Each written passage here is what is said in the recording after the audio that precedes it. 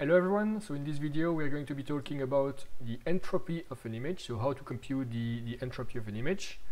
The concept of image entropy and of the entropy of a signal in general is very old. It comes from Shannon theory of communication from the late 40s. So the basic idea is to characterize the amount of information that's contained in a signal. And the way to compute the entropy of a signal, and an image is just a 2D signal, is to sum over all the possible values that the signal can take, the product of the probability of that particular value being present in the signal, multiplied by the logarithm of that probability. And if we use the base 2 logarithm for this computation, then one easy way to interpret the entropy is the number of pixels, the number of bits per pixels in case of an image that are necessary to represent the information contained in the image. But in general, it's a good way of characterizing the shape of the histogram of the image, as depending on the shape. If it's a flatter shape with basically a signal that is equidistributed between the different possible values, you will have a higher entropy. And if you have a signal that is with a more clear peak, you will have a lower entropy. So let's compute that. So to get this probability of a value, we have to do what we have done in the previous video, which is compute the normalized histogram. So let's quickly do that. And compute the normalized histogram. I will create as a NumPy array the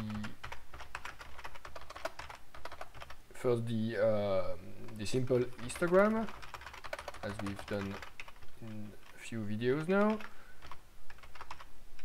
So the sum for each possible value of a pixel of the number of pixels in the image that have that value as an array, and to normalize it I simply have to divide it by the sum.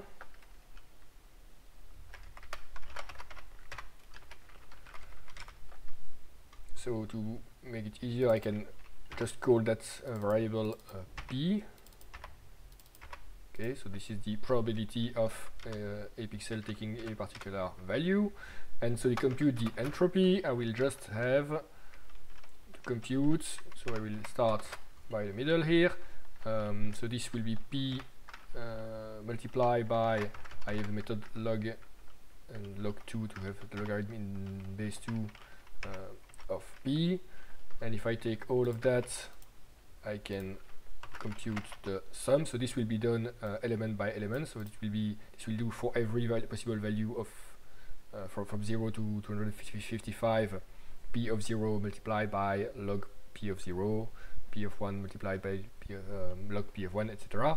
And then I sum on all of that. So I'm doing this operation, and then I just have to add the minus sign, and this will give me the entropy. So to have a look at what that does, what I've done here is just created two fake images, so two example images. One which only contains one value, so every pixel in this image has the value 255. So I initialize a NumPy array with ones everywhere, multiplied by 255, and then cast it to unsigned 8-bit integers. And then for B, I created a completely random signal, so completely random value between 0 and 1, 1 not being included. I multiply it by 256, so I will have something between 0 and 255.999999, etc. And I cast it as unsigned integer 8 bits, and so this will put everything between 0 and 255.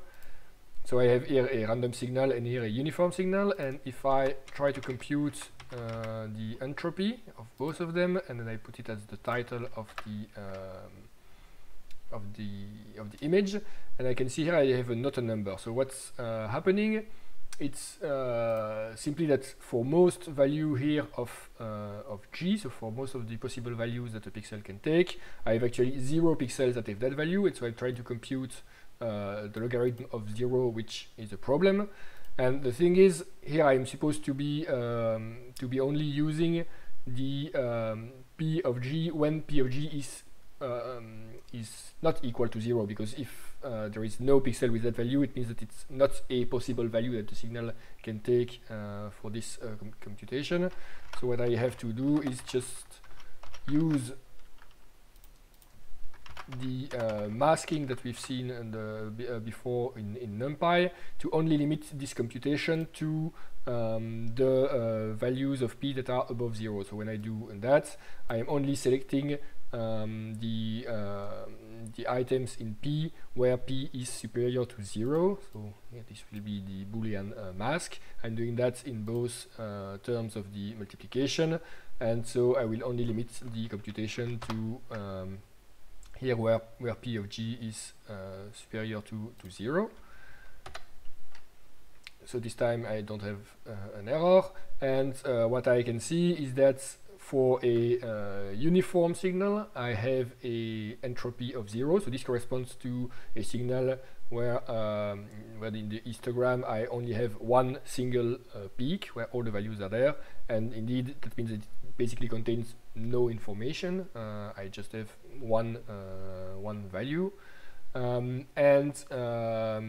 If I have a completely random signal, then I will have a value that is very close to the 8 bits that the signal is encoded with. And so anything between those two values, any image encoded as an 8-bit unsigned integer should have a value that is between 0 and 8. And I can quickly check that by taking again our working.jpg image, where I can read the image, display it, and compute and display the entropy, and I will have a value that is around 7.4. So it's a more organized signal, that it's not a truly random, but it's still very far from just being one single peak. And something that's interesting to keep in mind is that the entropy is computed only on the histogram, which means that it does not matter the spatial organization of the pixels for computing the image entropy. It only matters the distribution of the histogram, which means that if I completely shuffle the values of the pixels, so here this is what I'm doing. So here just copying first the image array and flattening it, because the shuffle method requires just a vector. So I'm transforming the image into one single vector. Then I'm using the shuffle method from NumPy to mix everything completely, all the values randomly. And then I'm reshaping this to the original image shape. And what I get is a signal that looks kind of random as well, but it's only all the values that are there are values that are from this original image. So it's the same pixels, but in a different order, in a completely random order, and the entropy of this signal will be exactly the same.